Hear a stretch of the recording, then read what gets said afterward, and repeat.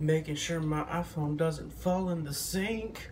That's right, it's me, it's that C-O-O-K-I-N-G, and I am far too lame and white to make that intro. Oh, the weather outside is apocalyptic. As you can see, and as you can tell by the weird lighting, it is dark and rainy outside because there's a hurricane coming. Anytime there's any sort of natural disaster heading to North Carolina, or really any state in the South, there's always a raid on the grocery stores. And specifically, it's always two items in particular.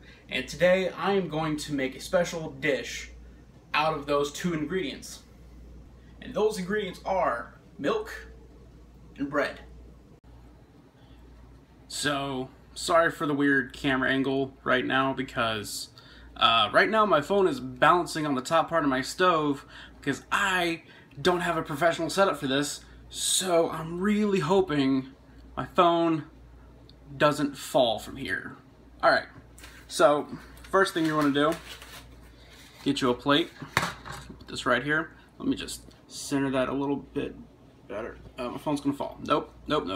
I regret everything. Alright, we're just gonna put it there, and you're just gonna have a weird angle, so good for you. We got our bread right here. We're gonna need because this is, you know, homemade sourdough bread that a very special sister of mine gave to me, which I think someone else gave to her because I know she did not make this. So, we got this, but we need to make because we're gonna make a sandwich. We're gonna make a sandwich. So, we need to go ahead and make our slices. So, with that being said, I have a knife. Of course, knives aren't toys. You shouldn't play around with them at all. And certainly don't stab anyone. Especially if you're a clown. Alright, so we got a slice going right there. And you know what? Don't really worry if, you know, your slice isn't exactly even. Because really it ultimately doesn't matter, because I mean more bread, it's tasty bread, so who cares? Alright, so now we're going to go with our second slice. Make it a little bit thinner because that first slice is a little bit thick. Alright, so we've got our slices.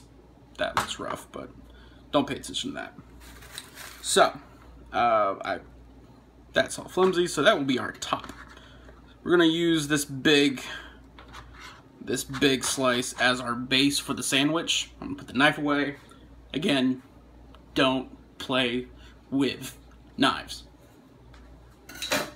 Alright, so now we have our next piece to all of this, and that is the milk. Oh, this is gonna suck. Oh, this is a bad idea. Alright, so now we're going... It's a milk sandwich, so you have to add the milk.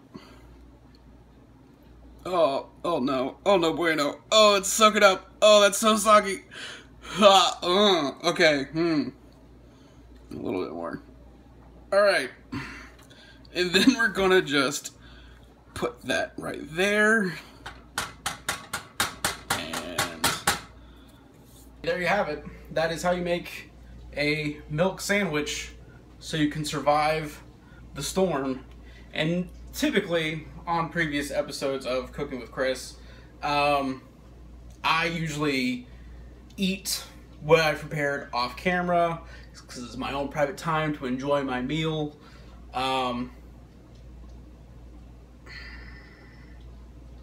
Yeah, this time's not going to be an exception.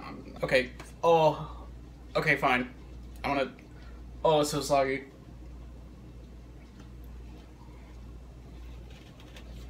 Nope. Nope. Ugh.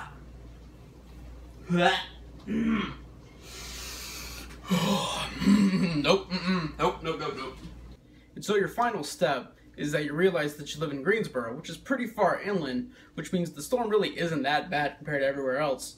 So you stop panicking, go outside and get you a steak bowl from Kyoto Express. Now this video isn't sponsored by Kyoto Express, but they should give me a call. plug